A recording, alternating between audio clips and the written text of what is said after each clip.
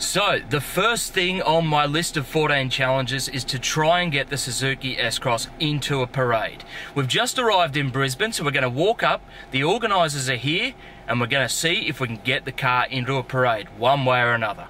Okay, so we've just come back from meeting with the organisers as they're setting up the parade. We've had a pretty intense discussion with them, seeing if we can fit the car in.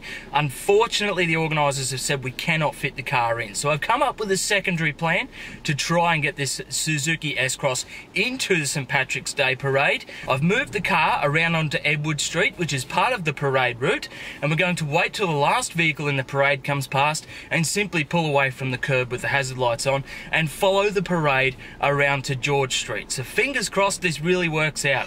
I'm looking forward to it.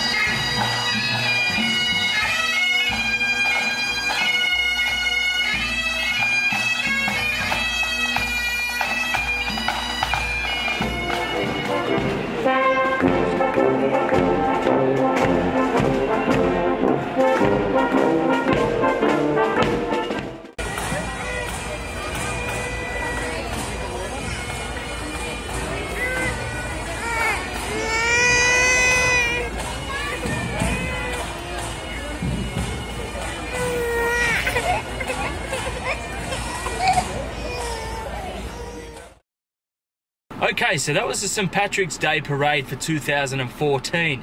I'll leave it up to you guys to comment below and tell me whether it was a pass or a fail, and if I can cross it off my list or not.